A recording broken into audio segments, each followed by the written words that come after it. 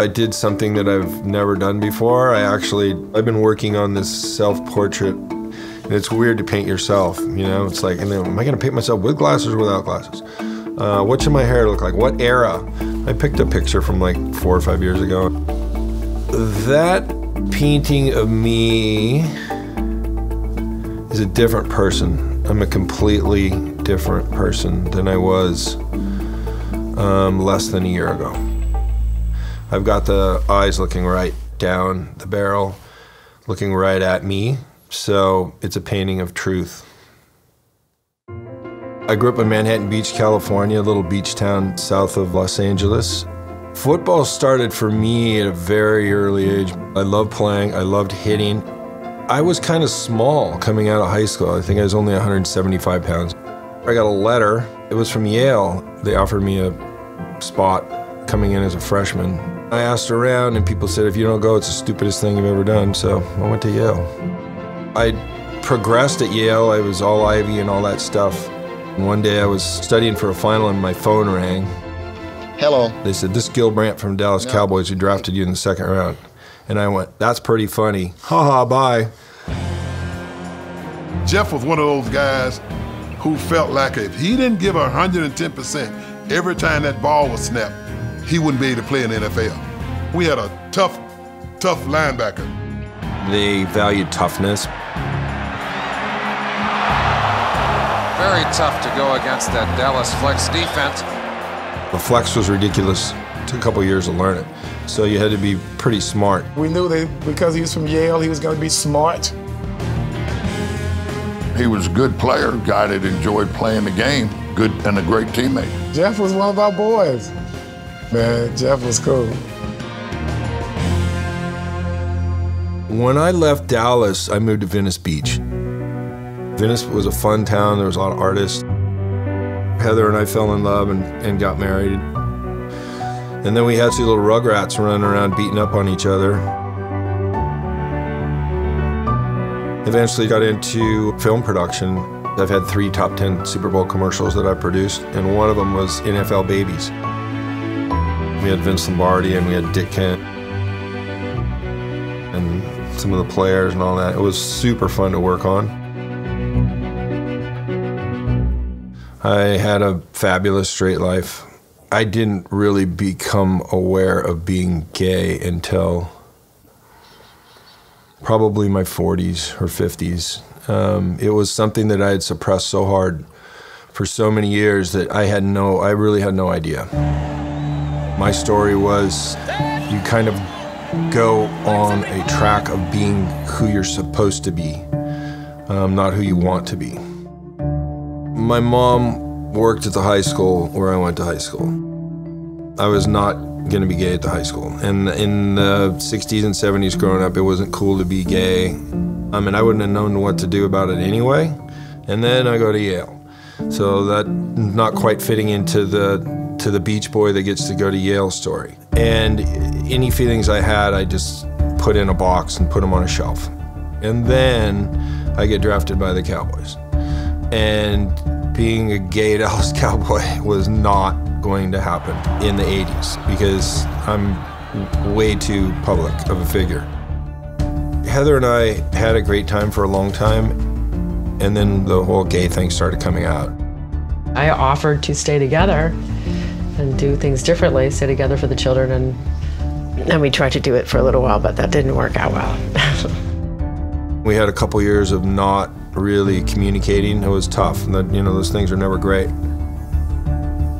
It was my fault, you know, it was my fault for becoming who I am, you know. It just kind of slowly happened. And, you know, the divorce and everything, all that stuff's my fault.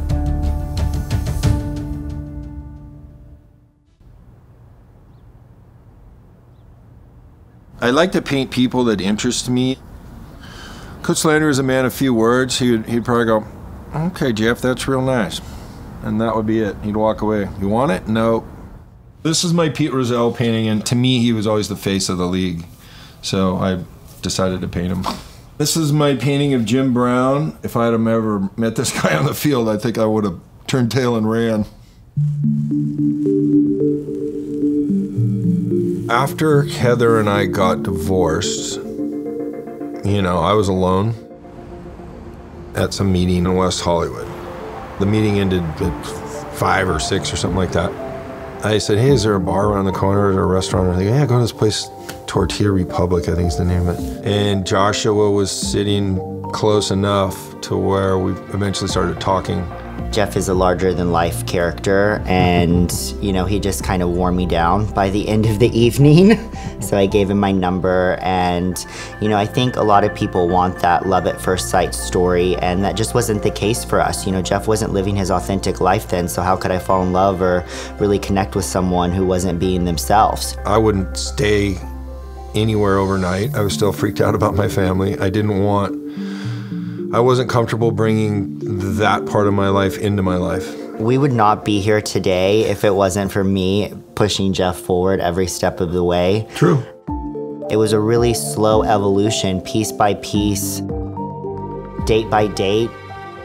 Josh pushed hard to meet the family, Heather and the kids, and I was freaked out about it. Jeffrey came to me and told me that he wanted me to meet someone.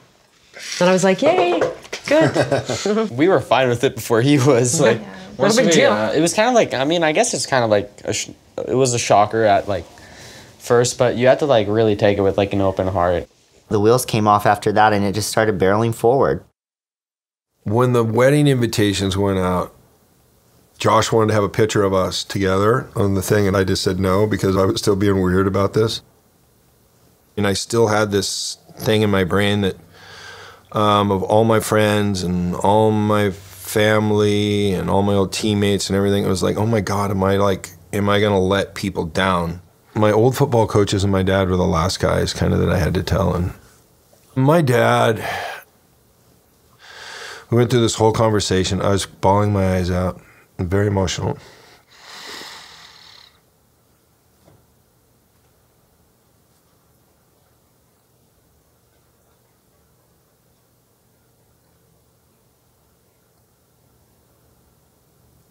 He said,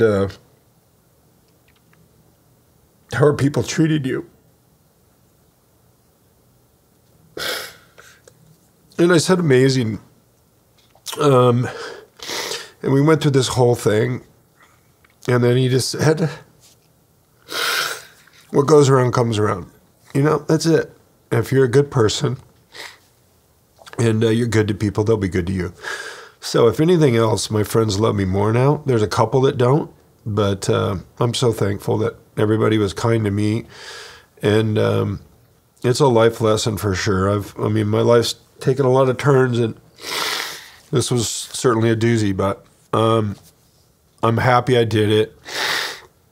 And my dad hit the nail on the head. What goes around comes around. If you're a good guy, everything will be fine.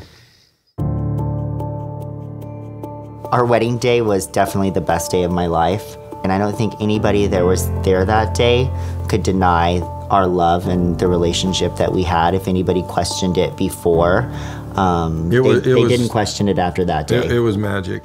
Jeff Rohrer, former Cowboys linebacker, he married Joshua Ross on Sunday in LA, and the reason this is unique is this is the first known NFL player to be in a same-sex marriage. I respect that, and congratulations. Congratulations, those guys. Congrats. The attention that we've got as a family, and me especially as being the first NFL player to be in a same-sex marriage, was totally unexpected.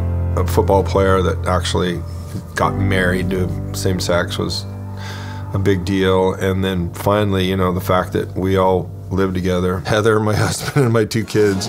Same-sex marriage, 2 teenagers.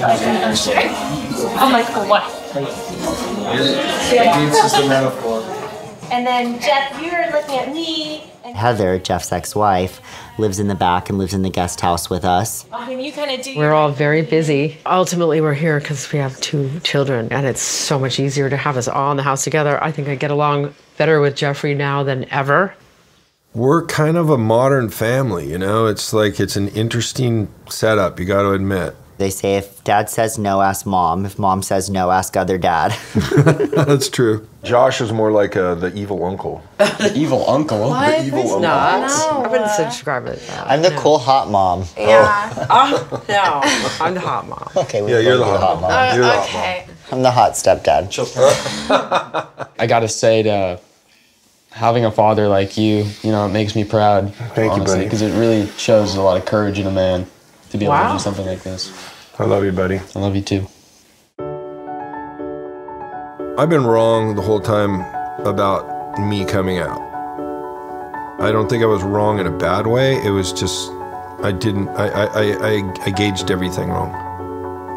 I was especially nervous about the football community, the NFL and the Cowboys.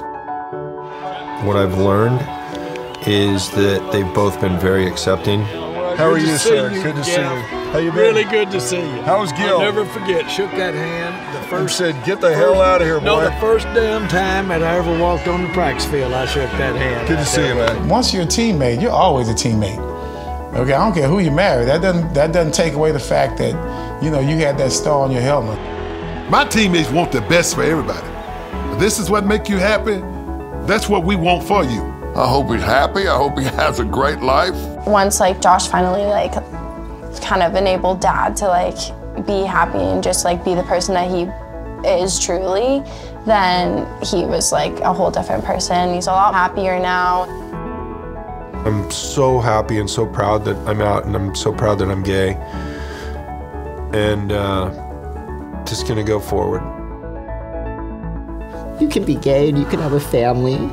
You don't have to prescribe to anybody's life. You can make your own. And if you want, you know, to have a family and to have a home, you can have that being gay. That's what it's taught me, and I hope that other people will see that too.